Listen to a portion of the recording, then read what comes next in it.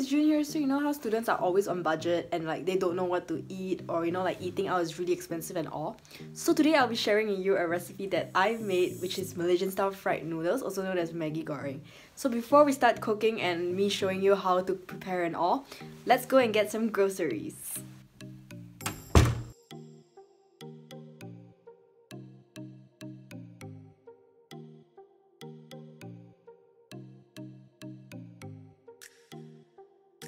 So we're gonna go get some groceries, and the first thing is the cabbage. Some chicken. So you're probably wondering if you only need cabbage and chicken for this meal, and the answer is no. I actually have most of the items at home, which are the egg noodles, the carrot, and then the deep fried tofu and dark soy sauce you can actually get from the Oriental market, as well as oil. And some optional things you can add into the noodles would be mushrooms, chili sauce, seasoning can be in powder form and in liquid form, as well as an egg. First off, I start shredding the skin of the carrot, then I chop it into smaller pieces, and then into smaller pieces as well in rectangular shape. So as you can see, I finished chopping all my carrots. I prefer the carrots with the small pieces because when you eat it, it's not as chunky as the big ones. Then I actually removed the outer layer of the cabbage and peel the leaves of the cabbage one by one. So basically you just tear the cabbage with your hand. Then after, you actually just make it into long strips like this. Because it's easier to eat it with the noodles than you making it chunks. Basically you just use your knife and you just slide it down like that. It's really easy.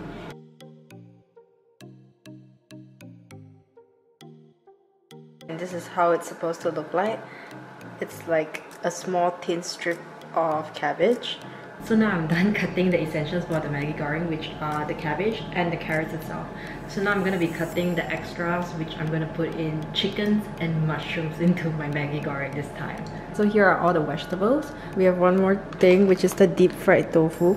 So for this deep fried tofu, it's really good. I really like tofu a lot. So we're going to cut into small pieces and add it into our noodles as well.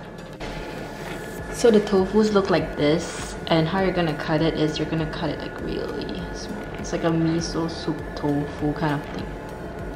So you're gonna cut it just like how you cut everything into small pieces.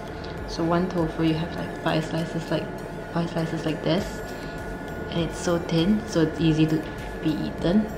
So while waiting for my pan to be hot, I'm gonna crack the egg first so I can pour it in later. Because I'm preparing a meal for two, so it's actually everything doubled except for the egg because I only have one egg left. But if you're cooking for one person, you actually can reduce the portion by half. So first off, you have to pour some oil in the pan. So I'm gonna do it now. Just a little would do, but usually I go with olive oil because it's healthier, but you can use oil as well. Okay, so now it's heated up. I'm gonna put the tofu in first to fry it.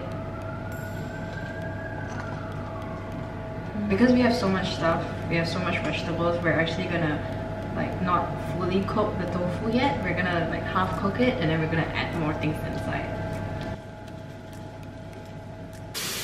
Just stir fry it. This is a lot of mushrooms. You don't have to put so much mushrooms. It's just that my friend and I really love mushrooms. So it's up to you how much you want to put. Okay, now we're gonna add in the cabbage.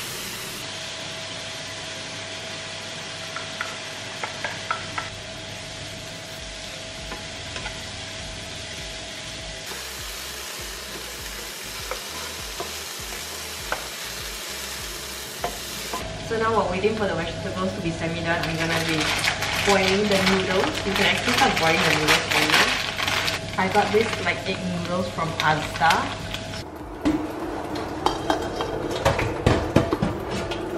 Okay, so now the noodles are boiled. I'm gonna be pouring it inside the pan itself to cook it together.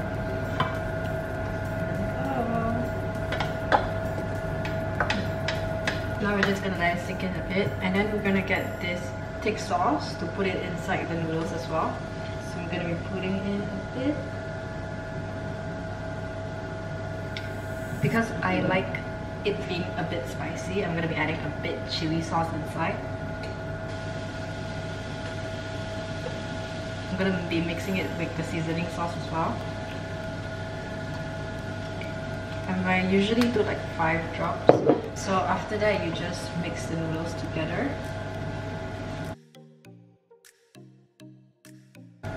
So now you just stir fry it for about 3 to 4 minutes. And then it's done. But because I want to add an egg in, so like in a minute, I'm going to be adding like the egg in.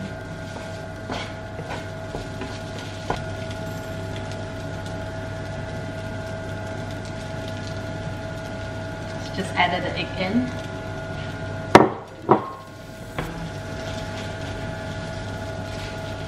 Mix the egg together with the noodles.